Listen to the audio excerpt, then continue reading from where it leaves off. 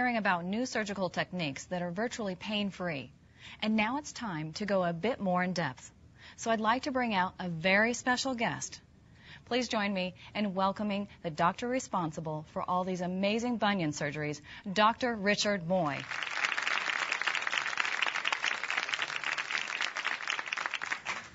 I'd say you deserve that applause. Well, thank you. I'm glad to be here. Well, tell me, how do you do it? You have so many testimonials. We've seen a lot of it today.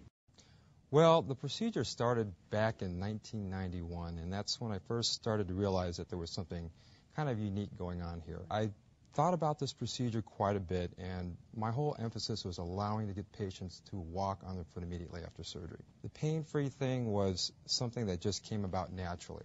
I wasn't really anticipating that. It's my emphasis to put that foot back together or that area back together so that when people walk on their foot, it won't shift or move and the bunion won't reoccur. The procedures that a lot of other doctors do will remove a small portion of the bunion on the side of the foot, and that if a moderate bunion is just shaved off, it will inevitably reoccur. It might take a year or two, it might take more than 10 years.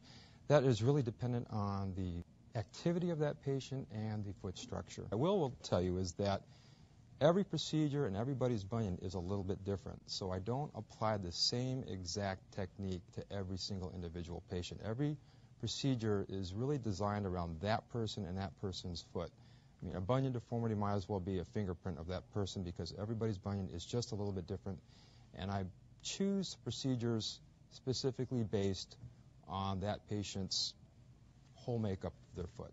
Okay, I have to take this opportunity because I'm going to be a little selfish here. I have a secret of my own. I have two bunions, and my right one is worse, in my opinion, than my left. Would you mind looking at it? Not at all. Okay. Let me move this.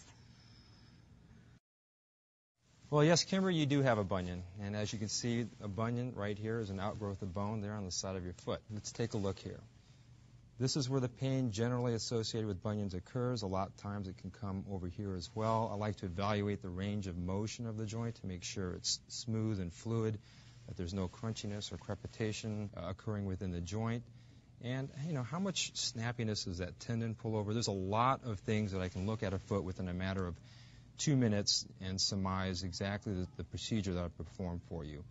And a lot of it has to do with the soft tissue elasticity, which yours is very good. Some people, their skin is so tight that it actually stiffens up the joint a little bit. But looking at your foot, I think you'd make a great surgical candidate.